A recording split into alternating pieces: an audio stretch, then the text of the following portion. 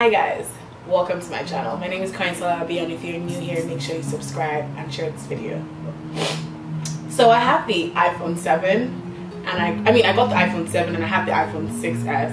My phone cracked really bad on the screen, so when the iPhone 7 came out I decided to pre-order it. I got this thing on September 17th, and believe me when I tell you that I'm just getting my phone right now. I don't understand because I pre-ordered it, but I got the iPhone 7 in 128 gig because I normally use I have a lot of pictures on my phone, and I actually use my phone for my day-to-day life pretty much. It's like my life pretty much. The box is that, and I got the black one, and what did I get? I don't know, I got the sleek one, the really sleek one. I have a lotion on my hands and I don't want to touch it, but yeah. So obviously you guys know how the iPhone comes, but this is pretty much it. And then it has like stickers and like it tells you the instructions of welcome to my iPhone, blah blah blah blah. I have seen it actually comes with the headphones. Oh no, it comes with the regular headphones. I thought it would come with the other headphones that just stay in your ears, but it comes with the regular ones, which is fine. It comes with the lighting cable and the charger. So look, I'm so excited. I don't want to take it off, but I'm going to start my phone right now. I don't think there's any difference with the iPhone 7 and the iPhone 6s, honestly. Like the only difference is it doesn't have the what do you call it? It doesn't have the audio jack. It has like just the connection pretty much, so that's a difference, and the home button is a little bit different as well. I think this phone is actually, I don't know, I don't think it's lighter when I touch. Yeah, this feels a little bit heavier in my opinion, but the carriage and everything, because I've had the 6, which is not the plus, but this is the plus. So when I start my phone, you press the button. I don't know why I'm so excited to get a phone, but yeah.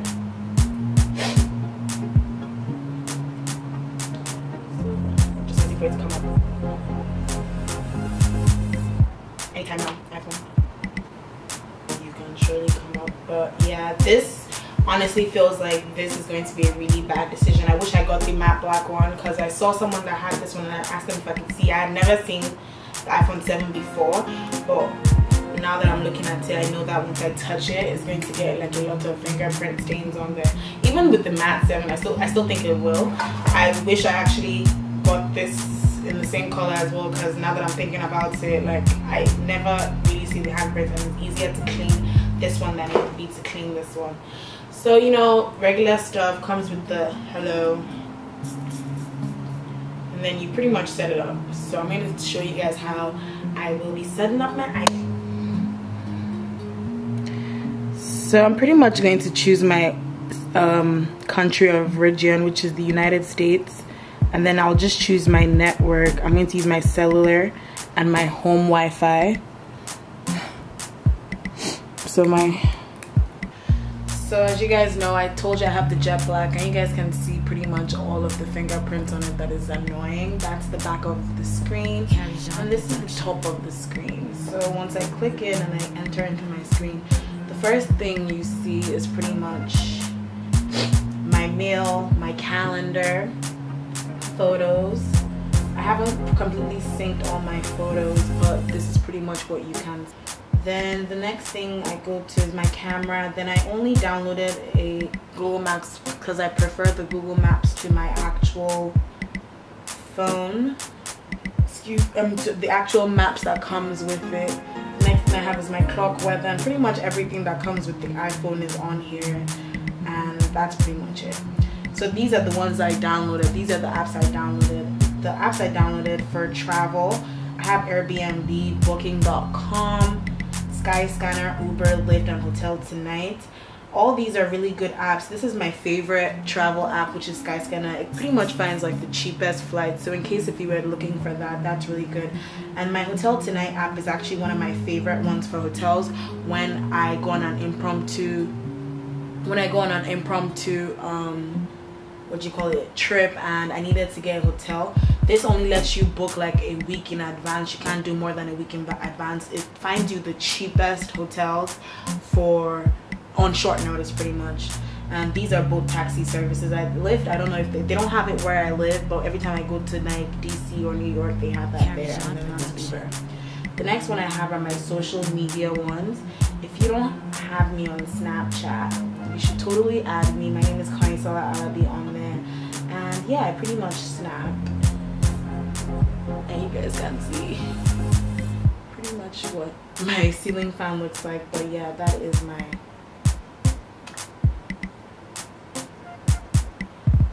some filters. This is like my favorite. But yeah, that's pretty much it for that one. And then I have Instagram. If you don't have me on Instagram, you should follow me. My name is ITS. I'll put it on the screen. It's KYLABII. And then I have pictures on there that you could definitely check out. And I post funny things, and I also post some videos, and I post pictures as well. Pretty much just like my day-to-day pictures and whatever. I have Pinterest. I also have WhatsApp. I have Blogger and Blogvin. I have Twitter. If you don't follow me on Twitter, you definitely should.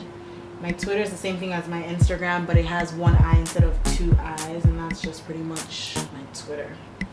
So the next app I have is YouTube, of course. I love this app because like because I obviously just had my phone. I haven't set up everything on my phone yet, but I will once I start to use my phone more. I have Facebook because I want to start using Facebook. I do have a Facebook account, but I don't really use it, but I made a page. So when I open up the page and stuff and like sort it out, you guys will see I have a Tumblr, and this is a couple app. This is pretty much an app with you and your your partner or whatever. You can text them, snap them on there or whatever, take pictures, write corny things. It's just a cute app, especially if you're in a long distance relationship and you just want something where no one can see what you guys are talking about. I don't know if that makes any sense, but you can do like cute things on there, or you can feel their heartbeat. It's really cool. The next thing I have is shopping. I love shopping on my phone. I don't know if anyone is like me. If you are, then you definitely need these top apps I have, which is Ebates and Retail Me Not. Retail Me Not pretty much finds you like coupons for the stores that are around you. Like if you go to the mall, it'll show up all the coupons that you have. It really saves me lots of money. And Ebates is just an app that lets you shop through the app. It lets you shop through the app to get to other stores. So for instance, this is Madewell. For instance, if I wanted to shop through Madewell, I would sign in or whatever, and I would get money back. So it says 3% cash back on Adam and Eve, which I don't know what store that is, but I have 9% cash back. From All Saints, that's 2% cash back, and it tells you like the expiry date of this and all that. So that's pretty much what eBay does. If you like to save money while you shop, that's a good app. I have Nasty Gal, Best Buy, Apple Store, Poshmark. If you don't have Poshmark, you can follow me on Poshmark. My thing is same thing as my Twitter, itskylabi. I'll put all of them in the description, but I sell my clothes on Poshmark. Poshmark is pretty easy to use, and I recommend it if you like to sell stuff on the, if you like to sell your stuff and you want to make some extra cash on things that you don't use anymore. So I have Sephora. I like to use my Sephora app to like put stuff that I want, so that when I go to the store I just have a list of them and I can just pick it up from there. Target, because I like to look at their furniture. I don't know, it's fun to me. Best Buy, because I like to look at new electronics as well. I have Order Up to order food. I have ASOS, Saks Fifth. Unidays is an app. If you're a college student and you want to get this student discounts on stores, this is a good store. This is a good app to have. All you have to do is sign up with your student email. Urban Outfitters, for instance, has 10% discount, and Apple Music also have a student membership. So instead of paying, I think $12, or I think I still pay $12. I need to switch it to this one because I haven't done that, but I'll do that right now. All you do is pay $4.99 a month, and if you have a friend that you want to, it's easier for you guys to just say, oh, I'll have like 2 family members on my account, and then you guys can split the $4.99. It just saves you money if you want to do that. I have Urban Outfitters, I have ASOS, and I have Wayfair. Wayfair is like a furniture. I like looking at furniture. I don't know why. It just makes me happy. It's like something I do on my free time, so I like looking at the stuff they have there. The next thing I have are games. I have games like Best Fiends. Sorry. I have games like Best Fiends, Candy Crush. This is not supposed to be here.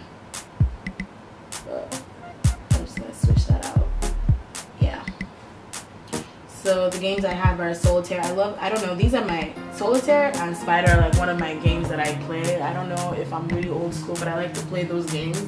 I have 10, 10, and 94%. The next thing I have is finance, and pretty much like all the things that I use for all the things that I have money on or that I want to use with money. Even that deals with money is in this folder. And so Cash App is an app that you can send money to any account through, like, it's really easy to use. So if you wanted to send money to someone that had a PNC account, for instance, and you have a Chase, you wouldn't have to send it through your Chase app, because that charges you like $10 if you want to send it on the same day, or 15 or something, I don't really know. But this charges you, if you want an instant fee, charges you like 1%. And if you don't want them to charge you, you just have to wait like 1 business day for that. And then Credit Karma is an app that lets you check your credit score. So if you don't know anything about credit, you should start looking at that, because pretty much living in America, your life depends on this. If you don't, like, you know, building credit is really good. So if you want to check your credit and all that, you can use that to check it, and it's pretty accurate.